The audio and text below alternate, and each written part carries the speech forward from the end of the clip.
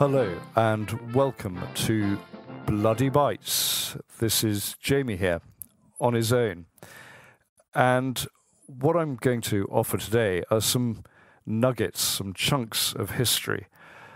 They may be overcooked, they may be a little raw, but hopefully they're all totally digestible. And today's subject is submarines, ducking and diving through history. And they are a fascinating subject. They've been around far longer than many people think. Leonardo da Vinci even had a design for them, but I'm not going to go down the rabbit hole of saying that the Holy Grail can be found underwater. But I am going to go back a little in history. But first, I'm going to talk about that AUKUS deal, the UK, US, Australian deal with submarines at their heart, because apart from security, submarines are key to Australia's security. And it's fairly obvious they didn't want 20th century diesel-electric submarines that even the French Navy don't use anymore, as the French Navy have also gone nuclear. So the Australians are under pressure. China's naval strength is growing. They're pushing out beyond the island chain. Australia needs to get its oil processed, refined in Japan and brought to its shores. And it sees a growing threat from the Chinese. So they needed a new submarine fleet. Some say that the French lost out £27 billion deal, but that works out at over £2 billion a submarine if you think that the Australians were talking about a dozen submarines.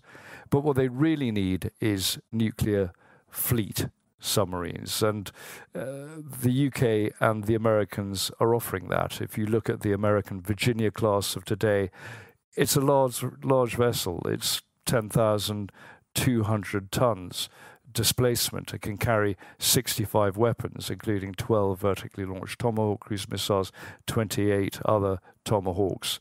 The UK Astute submarine, that's 7,800 tons submerged, and that can carry about 38 weapons. The French Barracuda class is a much smaller class of nuclear subs. It's really about 5,300 tons submerged and can carry about 20 weapons. So guess what? The Australians went for a more capable submarine. So that's where we are today. And I have a feeling the Australians will probably veer more towards the Astute technology than the larger Virginia class of the Americans.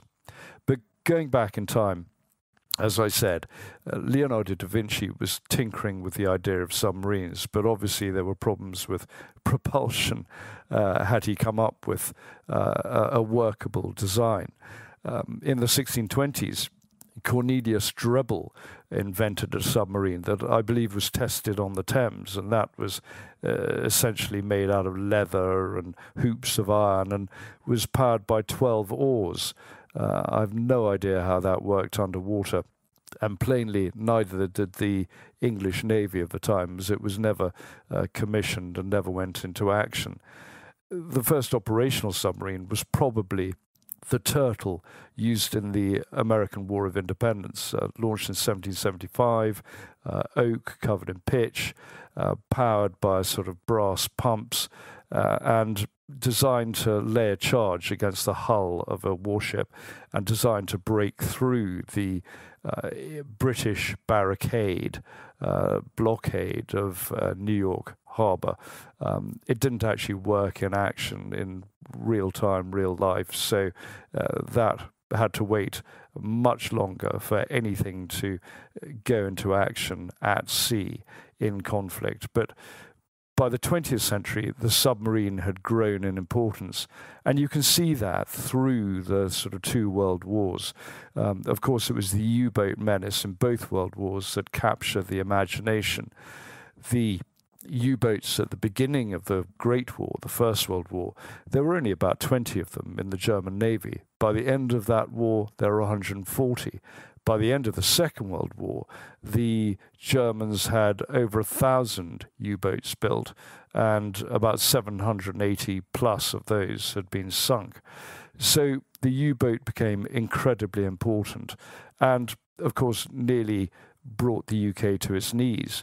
If you look at the sort of tonnage that was destroyed during that period in the First World War, the Germans, the U-boats, managed to sink about 5,000 ships. That was 13 million tons, or 30% of the world's merchant shipping. In the Second World War, they managed to sink about 3,000 ships, but much heavier tonnage. So the casualty rates were huge. In the First World War, it's quite an amazing achievement of the U-boats, given that most of the U-boats had to actually surface and finish off vessels with their guns, because torpedoes would not have a sufficient technological advance to be efficient as a warfighting tool, as a weapon during those times. And if you look at the sort of key technology advances during the 20th century, the torpedo obviously was key. It started in about 1866 with a Whitehead torpedo, but highly inefficient. And even during the First World War, torpedoes weren't up to much. By the Second World War, they had really become finessed as a weapon of war and were working well and sank a great deal of ships. The snorkel came into being quite early on. It was invented in 1916 in Britain by a guy called Richmond. Actually, no, I tell a lie. I think his name was Richards at Scott's shipbuilding yard. And it never was adopted.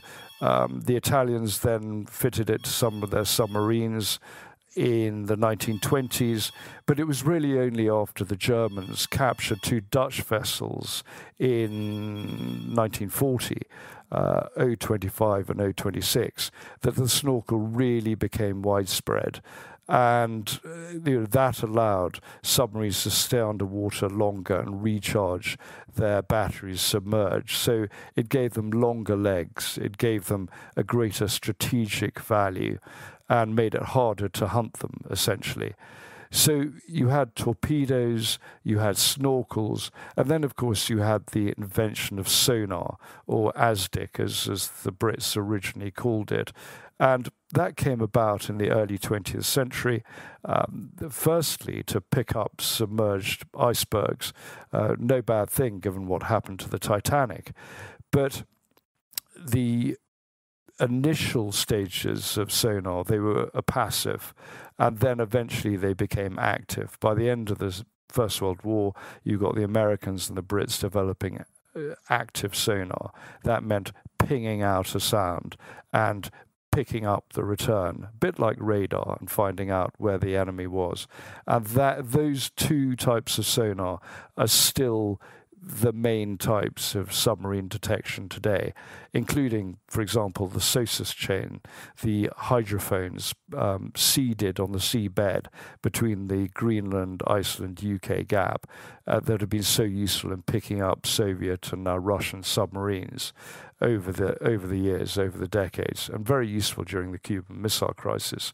So you had the Second World War, you had submarines not just sinking ships, but also taking part in deception operations such as Operation Mincemeat, the S-class submarines of the Royal Navy, for example, HMS Sceptre and others, being involved in Operation Mincemeat, dropping bodies in the water, landing special forces and commando teams. And that has gone on today. If you look at the Astute class of Royal Navy subs, they have a dry deck that's there to allow special forces to launch raids on the shore.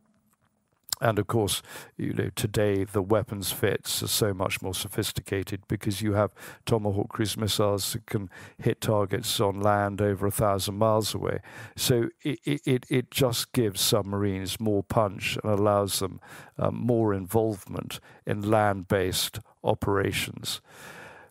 Post-Second World War, and the greatest submarine, I think, in the Second World War was probably U-48. That had a tally of some 300,000 tons of Allied shipping sank 52 ships in the end. So it shows how potent the U-boat menace was. But after the Second World War, it was really the Cold War that came into the fray, came to the fore. And you can see the potency of submarines, not just as ballistic missile carriers, but also in terms of carrying the fight to the enemy. And during the Cuban Missile Crisis in 1962, late 1962, you had 4 Foxtrot-class Soviet diesel-electric subs crossing over to sit off the Bahamas, sit in the Caribbean, sit off Cuba, and wait until there was a war. And each of those submarines carried a nuclear-tipped torpedo guarded by a political officer. Now, had those captains received an order or simply thought that there was a war, or if they were attacked, they would have fired those torpedoes. And that would probably have led to a general nuclear war. So it shows how incredibly tense, how incredibly dangerous that Cuban Missile Crisis was. And given that I was born a week after the last Foxtrot submarine returned to its base in North Russia, I'm quite pleased that it didn't go nuclear. The conclusion, I think, of this podcast is the usual postscript, the PS. And I want to mention the period that who the hell are they? Pepsi. Yeah, it's Pepsi. The corporation, the soft drink corporation, ended up with their own fleet of submarines. In fact, at one stage it was said they were the 6th largest navy in the world, very temporarily, as they had a barter arrangement with the Soviet Union where the Soviets supplied vodka in return for Pepsi providing their canned drinks.